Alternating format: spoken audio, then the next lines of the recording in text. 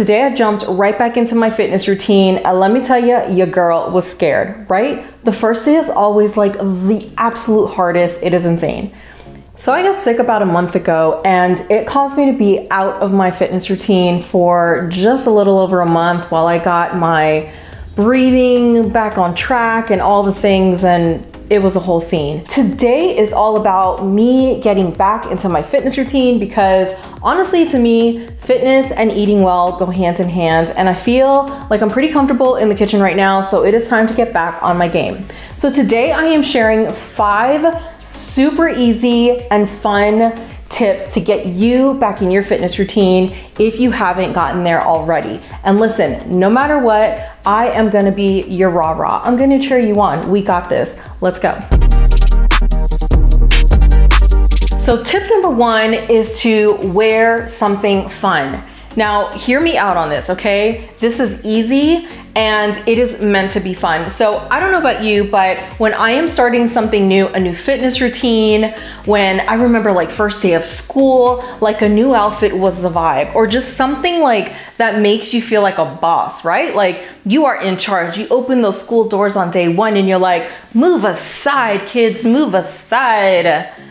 A legend has just walked in. That's how you need to feel when you are getting back into your fitness routine. So it doesn't necessarily mean that you need to go shopping and buy something brand new. Look through your closet and find stuff that is inspiring for you, stuff that makes you feel good. So even if you're not feeling awesome in your beautiful body, know that you can definitely fake it till you make it, right? Right. Wear something cute, something that raises your vibration. It's all about just feeling good. We just want to do whatever we can to get ourselves back into our fitness routine. And if that is a new outfit, then girl, get it.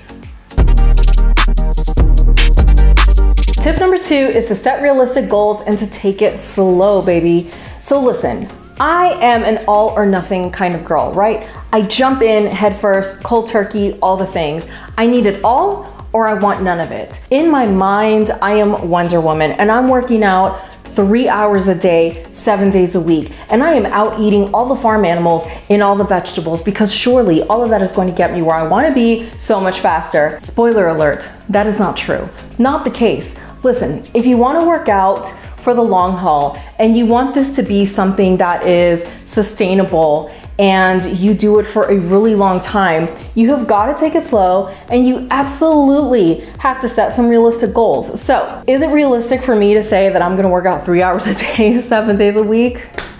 H no, H no. Absolutely not. My schedule is super busy, so I need to be realistic about what works and where I can fit in a workout. So for me, I have always loved to get my workout done and over with super early in the morning. So that is anywhere like up until 8 a.m. depending on what my day looks like.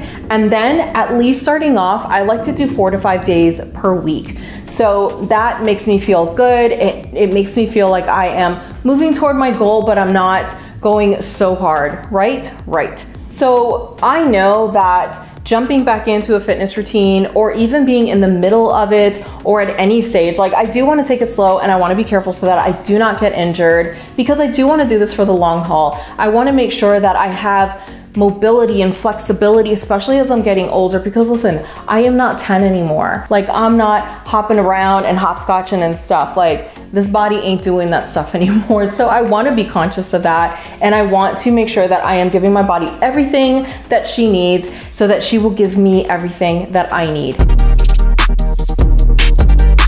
My next tip is to listen to things that make you so super happy and get you wanting to move. I love music. I have always loved music. I feel like every song is like, there's at least like part of the lyrics like stuck in my brain.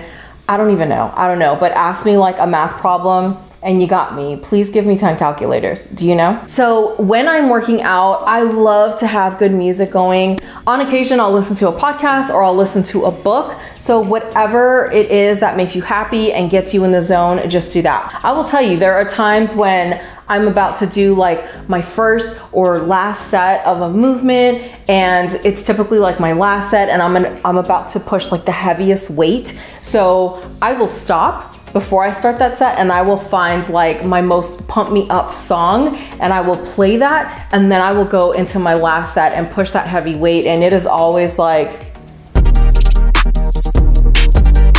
My next tip is to know why you're getting back into your fitness game. Know why you're doing it. What is your personal why? For me, really, it's about giving my body everything that it needs. I want to do everything as holistically and naturally as I possibly can, and remind my body that it is more than capable of doing the things that it needs to do, such as heal.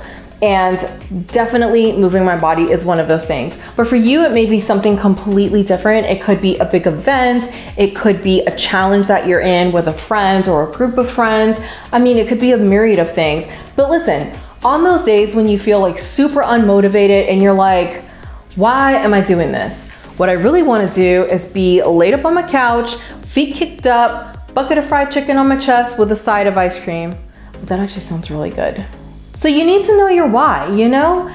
Those are the times when you really need to dig deep and remember what you're doing it for.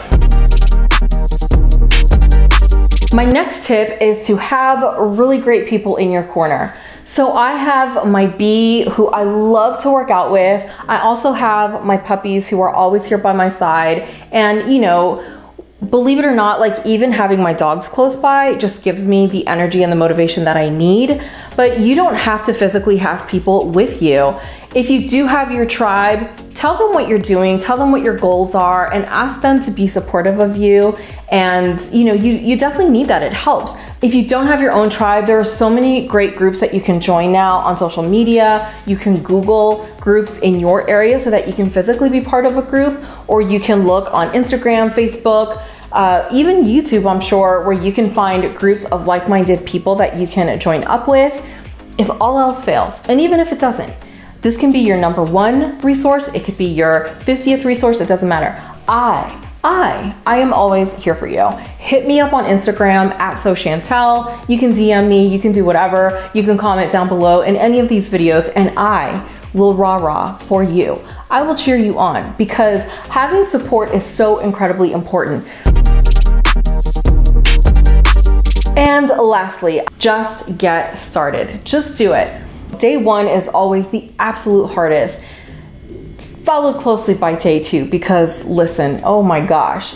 But it is always hard to just get out there the first time and go for that walk, or go for that jog, or go do that yoga session, get your stretch on, lift some weights, like whatever the case. But as soon as you get in it, you're in it. And as soon as you're done, you're done. Like you can say officially, my first workout, over, finished, done, I did it, hooray, 5 gold stars. Do you know? You just have to do it. So put all the fears aside and just get out there, be your most courageous self, be beautiful, be the fit that you want to be. Do not do this for anybody else. Like do it for you, because you want to feel good.